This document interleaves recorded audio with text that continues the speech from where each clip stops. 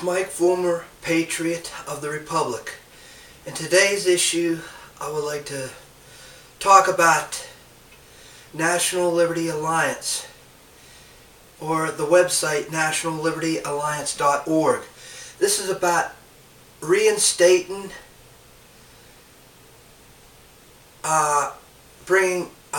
making up a reinstatement committee to bring back and to elect the common law grand jury in your county, in your prospective state. There's about 3,000 plus counties all over the United States. That's the 50 states in our union. And the People's Common Law Grand Jury is a unique thing. It dates back to the beginning days of our Constitution Republic. It was brought up through the original 13 colonies and carried on to the Declaration of Independence and the original U.S. Constitution. It's under the Fifth Amendment powers, and this is what the People's Common Law Grand Jury could do. They can investigate civil servants, and if the civil servant is found guilty through the investigation, the Common Law Grand Jury will file an indictment and a set of criminal charges and hand it over to the county sheriff for an immediate arrest, and then the sheriff would have to tell the district attorney to file the charges against the civil servant for breaking the common law of the land. Period.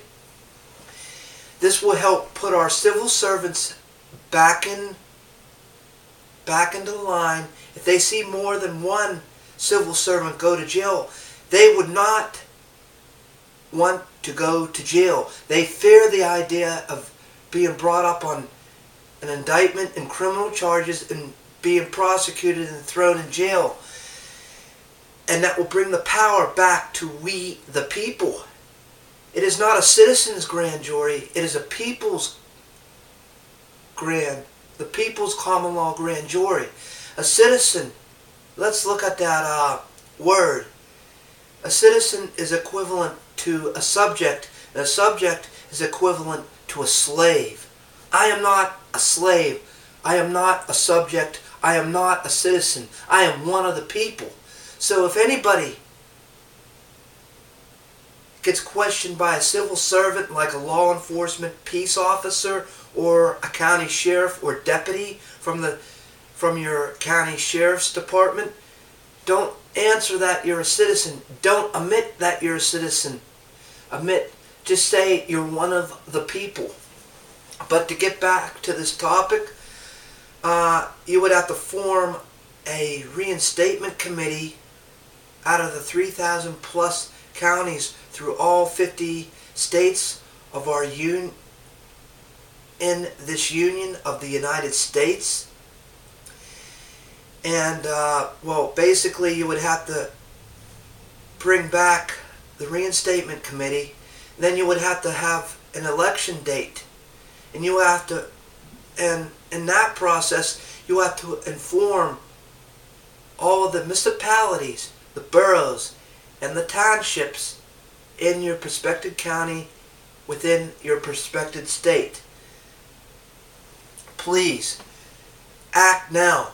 It's important to bring back the People's Common Law Grand Jury because it could help save this country on a local, and if this is done locally through a grassroots effort, we could save this country and bring it back to the way it should be by following the common law of the Constitution of your state and the U.S. Constitution and the Declaration of Independence.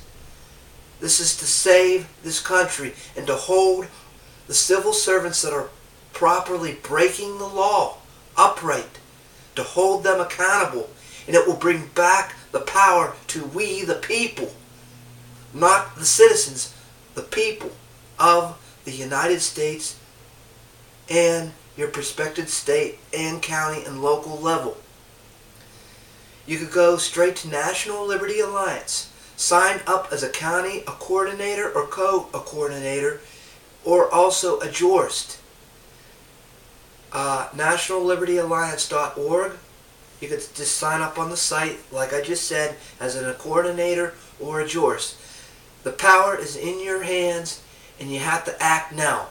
Please bring back the People's Common Law Grand Jury to your prospective county and all the 3,000 plus counties in all 50 states in the United States. Please stand up and sign up now, because that shows that you care and you're acting and you want to save our Constitution Republic from failing. Well, this is the Patriot of the Republic saying so long and goodbye for now, and God bless. Take care all. Bye.